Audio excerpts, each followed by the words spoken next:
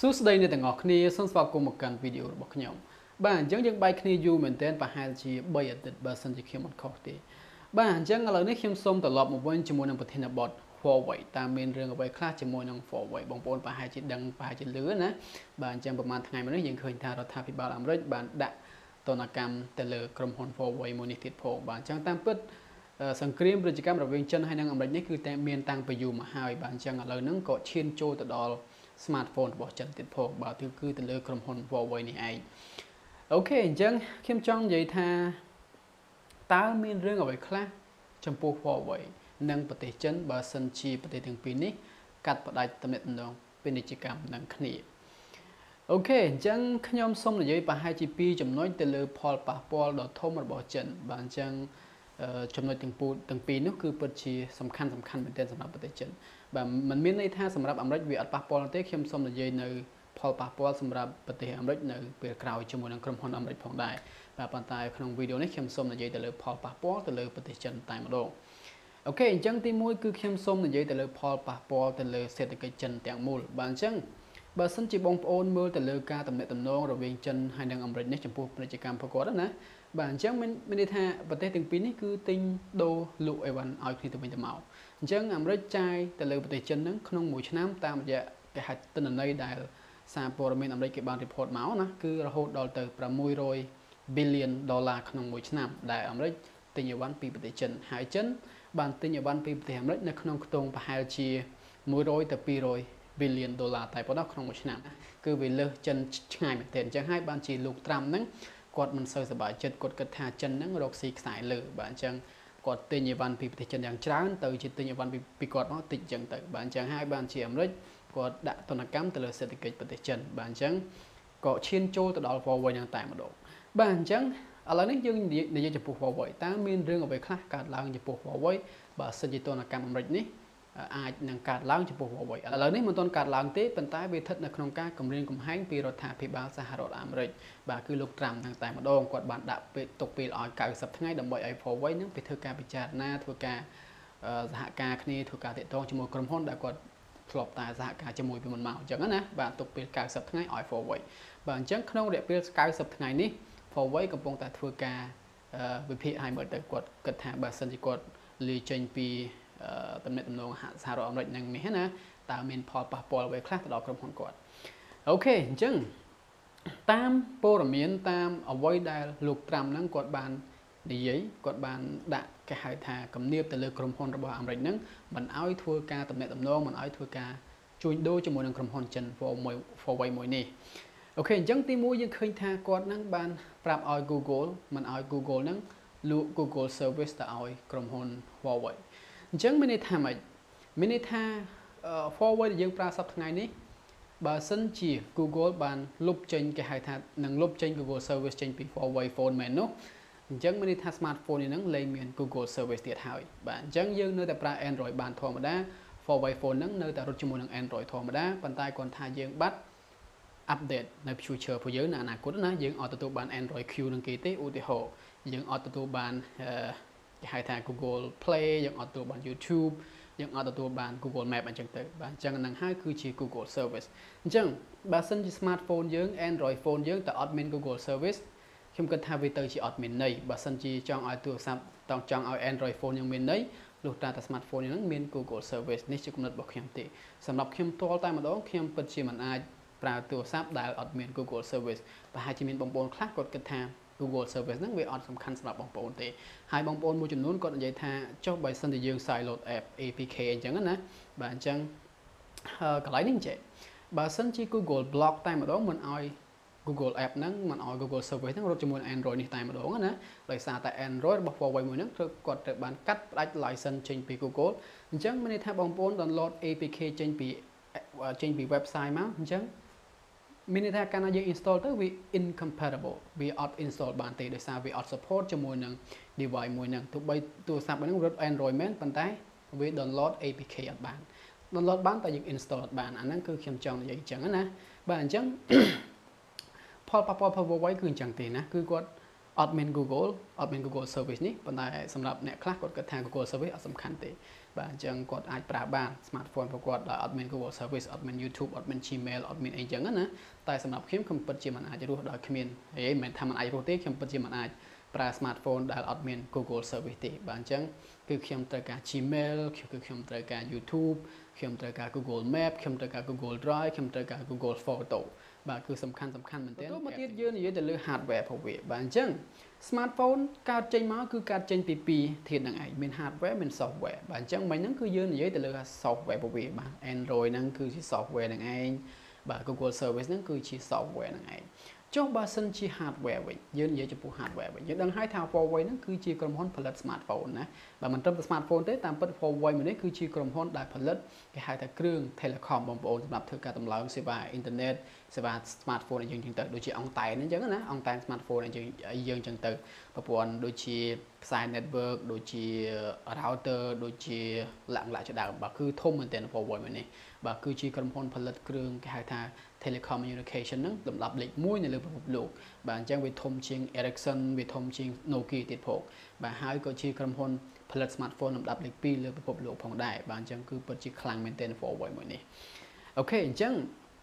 គាត់ផលិត smartphone អញ្ចឹងផលិត smartphone ហ្នឹងយើងមាន software និង hardware ដូចខ្ញុំនិយាយបងប្រាប់បងប្អូនមិនអញ្ចឹង hardware របស់ Huawei ហ្នឹងមកពីណាបាទអញ្ចឹងទោះបីជា Huawei ហ្នឹងផលិតទូរស័ព្ទដោយខ្លួនឯងក៏ដោយប៉ុន្តែ component នៅក្នុង smartphone មួយហ្នឹងក៏អាចមកពីក្រុមហ៊ុនអាមេរិកមួយចំនួនផងដែរជាពិសេសបំផុតហ្នឹងគឺទៅលើ processor តែម្ដងទោះបីបងប្អូនឃើញថា Huawei នេះមានកម្លាំងម៉ាស៊ីនផ្ទាល់ពួកគេណាដែលយើងហៅថា current high silicon current ម៉ានអញ្ចឹងទៅបាទអញ្ចឹងនៅក្នុង current នេះណា current 980ហ្នឹងគឺត្រូវបាន design ដោយក្រុមហ៊ុនរបស់អាមេរិកមួយដែលមានឈ្មោះថា ARM បាទបងប្អូនឃើញហើយដូចជា ARM Cortex ប្រមាណអញ្ចឹងទៅបាទអញ្ចឹងនោះគឺជាក្រុមហ៊ុននោះដែលជាអ្នក design processor ហ្នឹងទៅឲ្យ Huawei អញ្ចឹងចុះបើសិនជា ARM មួយនេះគាត់នឹងធ្វើការឈប់ផ្ដល់ទៅឲ្យគេហៅថាឈប់ផ្ដល់ design chip ទៅឲ្យក្រុមហ៊ុន Huawei តើ Huawei នឹងទៅជាយ៉ាងណា Huawei នឹងបានកម្លាំងម៉ាស៊ីនមកពីណានឹងដាក់នៅក្នុង smartphone របស់គាត់បាទអញ្ចឹងនៅមានផ្លូវច្រើន Huawei ខ្ញុំគិតថានៅមាន MediaTek នៅមានពពួក TSMC ប៉ុន្តែ MediaTek ក៏ត្រូវបាន design chip ដោយក្រុមហ៊ុនគេហៅថា ARM នឹងដែរបាទអញ្ចឹងនេះគឺជាផលប៉ះពាល់ទៅលើ hardware side របស់គាត់បាទអញ្ចឹងយើងឃើញថាគាត់អាចនឹងបាត់កម្លាំងម៉ាស៊ីនមួយប្រហែលជា Huawei ហ្នឹងនឹងធ្វើការគេហៅថាសាងបងប្អូនដឹងណាដូចជា7 nanometer architecture អីចឹងទៅ10 nanometer architecture អីចឹងទៅអាហ្នឹងគឺសុទ្ធតែជាមានតម្រង់ពួកគេទាំងអស់មិនមែនយើងចេះតែបង្កើតបានងាយទេទោះបីក្រុមហ៊ុនមានលុយរាប់លានរាប់ពាន់ដុល្លារក៏ដោយក៏គេមិនទាន់អាចផលិតបានដែរលុះត្រាតែគេនឹងធ្វើការសិក្សាស្រាវជ្រាវនិយាយទៅអាហ្នឹងវាជារបបកំហើញមួយដែលក្រុមហ៊ុន ARM ហ្នឹងគឺធ្វើការរកឃើញណាដែលគេ design គេហៅថា processor មួយហ្នឹងនៅក្នុង system on chip នៅលើ smartphone ហ្នឹងឯងបាទអញ្ចឹងគឺ ARM នេះជាអ្នក design ដូចខ្ញុំនិយាយប្រាប់បងប្អូនមកអញ្ចឹងណាដូច ARM Cortex ប្រហែលអញ្ចឹងទៅអញ្ចឹងហើយបានជា Huawei គាត់អាចបាត់បង់នៅកម្លាំងម៉ាស៊ីនបើសិនជាទនកម្មអាមេរិកនេះគាត់ដំណើរការតែមុខបាទអញ្ចឹងអាចបាត់កម្លាំងម៉ាស៊ីនមួយបាទវាជាផលប៉ះពាល់ដ៏ធំមែនទែនទី2បងប្អូនឃើញហើយថា Huawei នេះមិនត្រឹមតែផលិត smartphone មួយទេណាផលិត computer ទៀតយើងឃើញថា MateBook X របស់គាត់ហ្នឹងគឺកំពុងទទួលជោគជ័យយ៉ាងខ្លាំងតែម្ដងបាទអញ្ចឹងគឺស្អាតមែនទែនការ design របស់វាហ្នឹងខ្ញុំចូលចិត្តមែនទែនប៉ុន្តែសួរថាតើ computer របស់គាត់ហ្នឹងរត់ដោយអីគេណា of course រត់ Windows រត់កម្លាំងម៉ាស៊ីន Intel ណាបាទអញ្ចឹងមាន GPU ទៀតដូចជាពួក Nvidia អញ្ចឹងទៅបាទអញ្ចឹងក្រុមហ៊ុនទាំងនោះគឺសុទ្ធតែជាក្រុមហ៊ុនរបស់សហរដ្ឋអាមេរិកទាំងអស់អញ្ចឹងចុះបើសិនជារដ្ឋាភិបាលអាមេរិកហ្នឹងដូចជាលោក Trump នេះណាឈប់ផ្ដល់ software ឈប់ផ្ដល់ hardware ទៅឲ្យ Huawei ទៅណាអញ្ចឹងគេគ្មានជំរើសទេគេប្រហែលជាឈប់ហើយណាឈប់ផ្ដល់ Windows ឲ្យ Huawei អញ្ចឹង Huawei កុំព្យូទ័រគាត់រត់ជាមួយអីគេណារត់ជាមួយ Linux មែនរត់ជាមួយនឹងស្អីគេអញ្ចឹងទៅឬក៏គាត់មាន OS របស់គាត់ខ្លួនឯងផ្ទាល់អញ្ចឹងទៅខ្ញុំក៏អត់ដឹងដែរប៉ុន្តែបើសិនជាអត់មាន Windows ខ្ញុំគិតថាប្រហែលជាពិបាកកន្លែងនេះមែនទែនបាទអញ្ចឹងអត់មានកម្លាំងម៉ាស៊ីនណា Intel បងប្អូនដឹងហើយ Core i ម៉ានអញ្ចឹងទៅអញ្ចឹងគាត់រត់ជាមួយកម្លាំងម៉ាស៊ីនអីគេបាទអញ្ចឹងវាជាគេហៅផលប៉ះពាល់ដ៏ធំបំផុតសម្រាប់ក្រុមហ៊ុន Huawei មែនទែនបងប្អូនបាទអញ្ចឹងកន្លែងនេះបានជាយើងហៅថាវាពិបាកខ្ញុំគិតថាពិបាកសម្រាប់ Huawei បាទអញ្ចឹងអាមេរិកអាចនឹងយកឈ្នះទៅលើពាណិជ្ជកម្មសង្គ្រាមពាណិជ្ជកម្មប្រកបនឹងឯងតាមពិតមិនមែនតែប៉ុណ្ណឹងទេយើងឃើញថាមានថ្មីនេះដូចជាក្រុមហ៊ុន ARM ហ្នឹងក៏គាត់សរសេរសារមួយដែរណាគាត់នឹងបញ្ឈប់ធ្វើការរកស៊ីជាមួយក្រុមហ៊ុន Huawei ហើយមានដូចជាក្រុមហ៊ុន Google ក៏យ៉ាងដែរមានដូចជាក្រុមហ៊ុន Panasonic របស់ជប៉ុនក៏យ៉ាងដែរចុះបើសិនជាមានក្រុមហ៊ុន Sony ផ្សេងទៀតដូចជាបងប្អូនដឹងហើយថា Sony ធ្វើអីគេខ្លះណាបាទ Sony នេះគឺគេធ្វើ smartphone sensor កាមេរ៉ានេះណាអញ្ចឹងបើសិនជាក្រុមហ៊ុន Sony មួយនេះគាត់ឈប់ supply sensor ទៅឲ្យក្រុមហ៊ុន Huawei ទៀតនោះអញ្ចឹង Huawei បាន sensor មកពីណាដាក់នៅលើ smartphone របស់គាត់អញ្ចឹង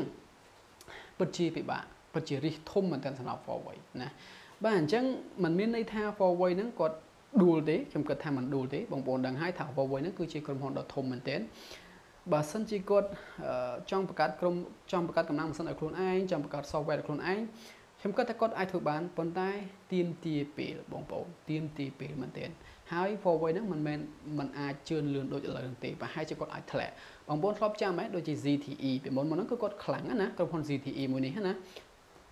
ត្រូវជួបជាមួយទនកម្មអាមេរិកភ្លាមគាត់ធ្លាក់ស្រុបតែម្ដងណាគាត់បាក់មុខតែម្ដងចាញ់ក្រុមហ៊ុនគេផ្សេង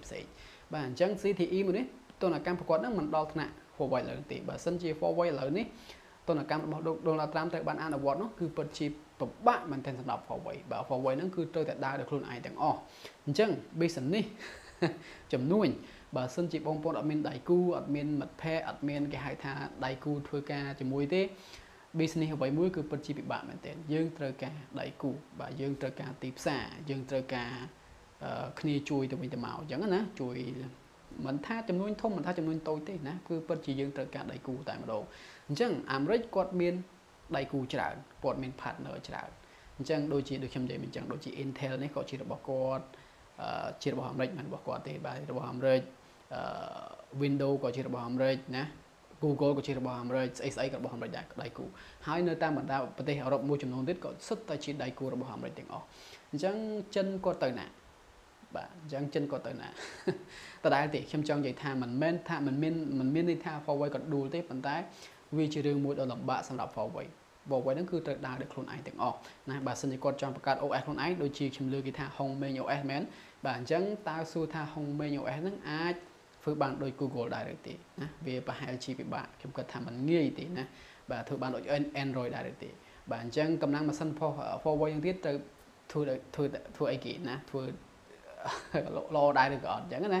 បាទវាពិបាកមែនទែនយើងត្រូវការចំណាយលើខ្ទង់ពាន់លានដុល្លារដើម្បីធ្វើការដំណើរ project ទៅលើការសាងសង់កម្លាំងម៉ាស៊ីនមួយនេះអញ្ចឹងណាបាទអញ្ចឹងគឺពិតជាពិបាកមែនទែនសម្រាប់ Huawei អូខេអញ្ចឹងនេះគឺជាផលប៉ះពាល់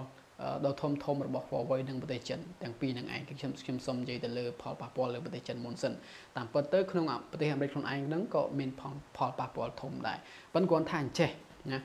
ផលប៉ះពាល់របស់អាមេរិកទោះបីប៉ះពាល់ខ្លាំងប៉ុណ្ណាក៏ដោយដូចខ្ញុំនិយាយអញ្ចឹងគេមានដៃគូច្រើនតែកាលណាគេមានដៃគូច្រើនគេមានផ្លូវដើរតែប៉ុណ្្នឹងទេណាបើសិនជាចិនគាត់អត់សូវមានដៃគូទេបើសិនជាអាមេរិកផ្អាកក្រុមហ៊ុនអឺរ៉ុបមួយចំនួនទៀតណាគាត់សុំស្នើឲ្យសហភាពអឺរ៉ុបហ្នឹងគឺថាមិនឲ្យ Huawei ហ្នឹងនាំចូលផលិតផល Huawei ទៅឲ្យប្រទេសអឺរ៉ុបនោះអញ្ចឹងវាពិតជាលំបាកសម្រាប់ Huawei មែនទែនអញ្ចឹងហើយបានទីខ្ញុំនិយាយថា Huawei អាចនឹងចាញ់សង្គ្រាមទៅលើពាណិជ្ជកម្មរបស់អាមេរិកមួយនេះបាទអូខេអញ្ចឹងដដែលទេដូចខ្ញុំនិយាយមកអញ្ចឹងណាបាទអញ្ចឹងអាមេរិកអាចនឹងឈ្នះពាណិជ្ជកម្មសង្គ្រាមពាណិជ្ជកម្មរបស់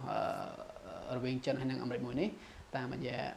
បាទធនធានដែលអាមេរិកមានបាទអញ្ចឹងខ្ញុំឃើញថាអាមេរិកមានធនធានច្រើនជាងមានដៃគូច្រើនជាងចិនហើយចិនហ្នឹងក៏មានដែរណាគាត់ថាវាតិចតួចតែប៉ុណ្្នឹងទេបាទវាមិនមានដល់ថ្នាក់អាមេរិកណាយើងឃើញថាបច្ចេកវិទ្យាអាមេរិកក៏មានច្រើនជាងចិនក្រុមហ៊ុនអាមេរិកក៏មានច្រើនជាងចិនជាពិសេសគឺទៅលើក្រុមហ៊ុនបច្ចេកវិទ្យាហ្នឹងតែម្ដង